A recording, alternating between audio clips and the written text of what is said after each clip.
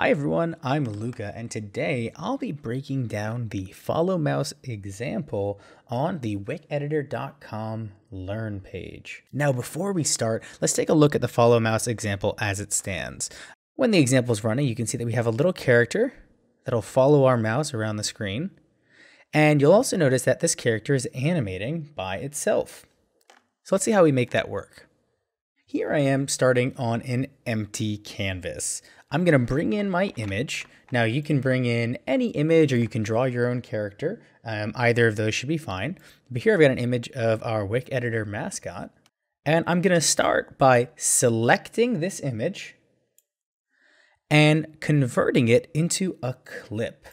Now when we convert an object into a clip, we make it an interactive object. We make it an object that can actually have code.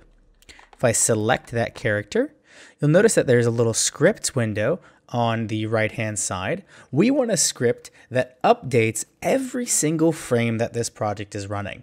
So I'm going to add a script, and the script I'm going to add is a timeline script called update.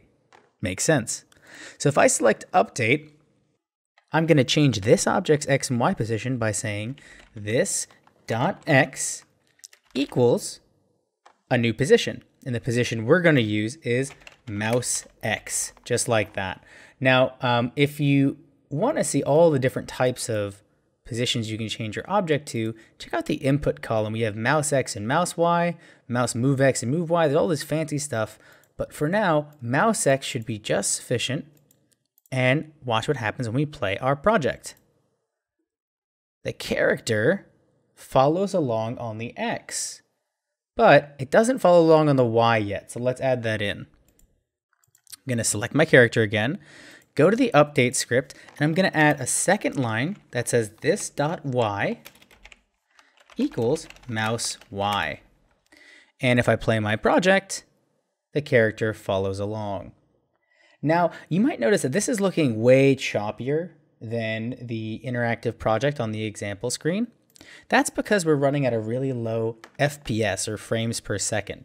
We can improve our frames per second by going over to the settings window, which is this little gear on the top right. If you click on that, you can change your FPS to a higher number. 30 is probably going to be fine for us, so I'm going to apply that.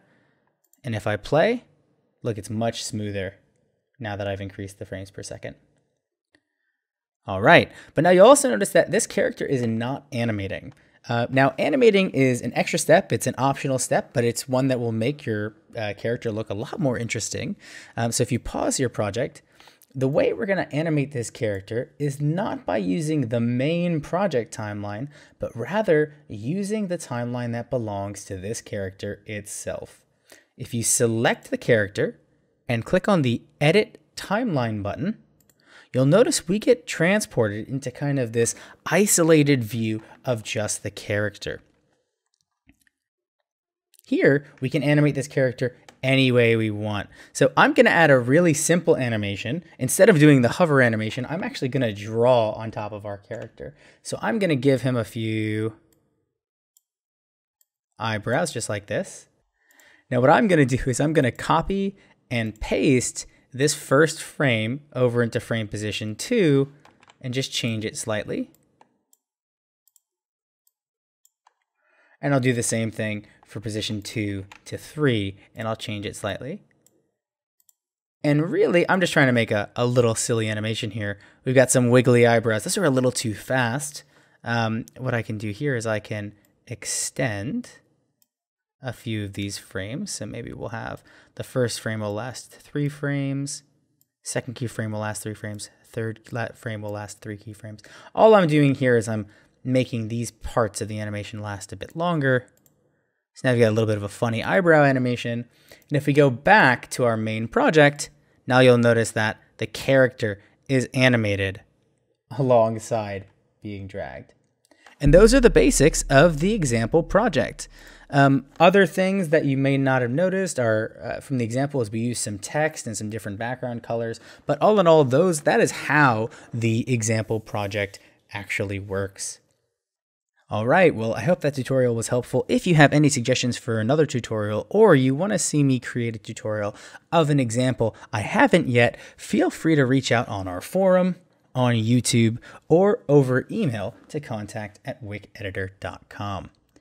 If you want to support the Wick Editor while getting some pretty cool swag, head on over to patreon.com/wickeditor and we'll send you some stickers, a t-shirt, or put your name on the website depending on which tier you can support us with. Thanks so much for watching, and we can't wait to see what you make.